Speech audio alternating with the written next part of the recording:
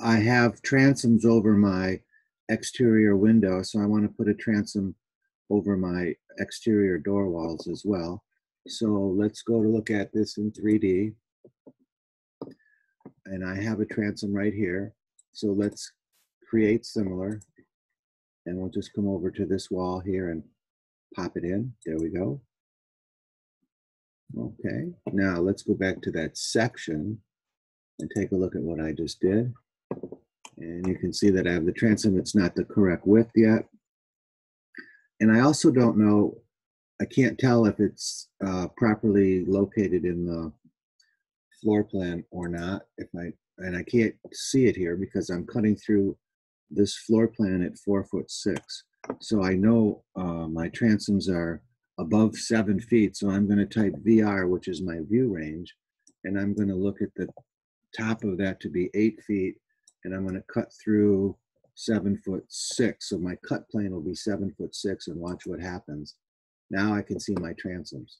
And when I look at because what's happening in this case, if we go to the section, my plan was being cut right here.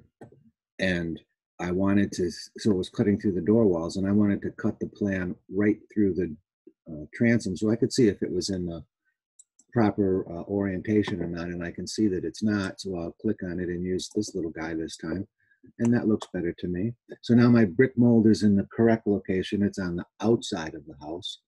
I'll go back to my section.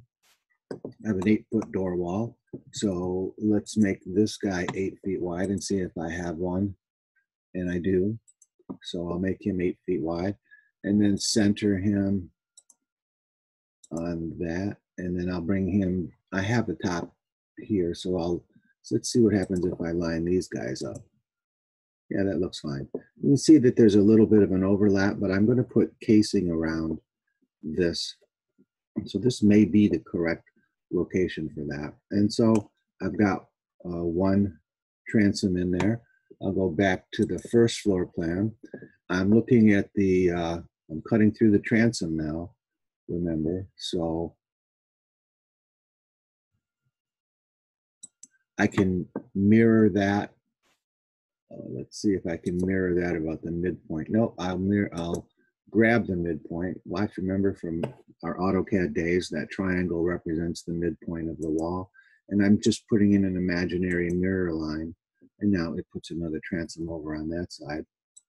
I'm going to say create similar, and I'm going to put that guy over here. I can see that,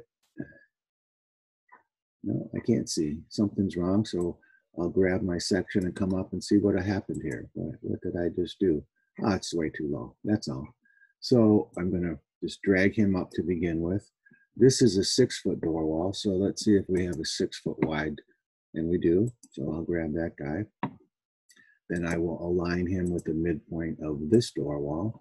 And then let's bring this guy down to here. Okay, so that looks pretty good. And then I can just, now this time I'm going to copy it.